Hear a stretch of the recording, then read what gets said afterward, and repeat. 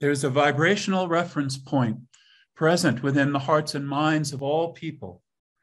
And we've been so brilliantly reminded of that vibrational reference point.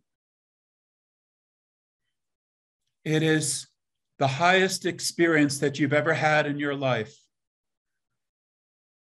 the most noble person you've ever met, the greatest realization that has ever come to your heart and mind. It was on a different day for each of us, and yet I say with great assurance that it's there for all of us. And in fact, for all people. All people have had an exposure to this highest of vibrational reference points. It is individual, and yet it is present in common in the body of humankind. There is that highest tone, that highest love, that highest reality, and it is that that unites us. When we access that,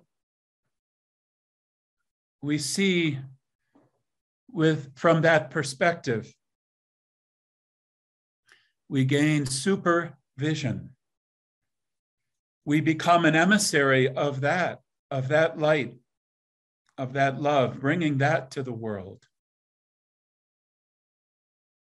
Not an emissary of our culture, our nation, our family, our community, our organization, or our religion, or spiritual practice. At least not that primarily.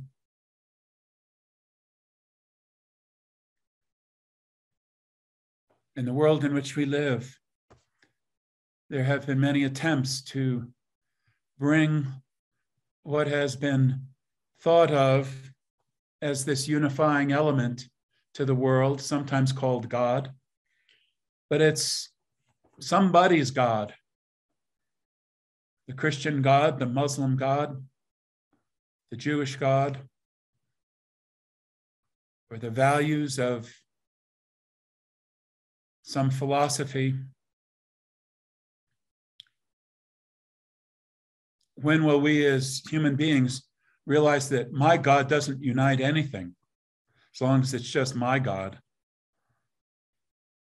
And as the world knows, so much violence and aggression has been carried out on behalf of my God. No, the only reality that unifies is the highest reality, the reality that's beyond my culture and personality. It's beyond my individuality of any kind. Even the highest individuality that I know is not capable of uniting the world. There is a reality that transcends me as an individual and transcends you. And only as we surrender to that, only as we hear that the voice of that highest reality and attune to it, do we truly bring the unifying factor into the world, the only factor that's capable of bringing all of us together as human beings from around the world.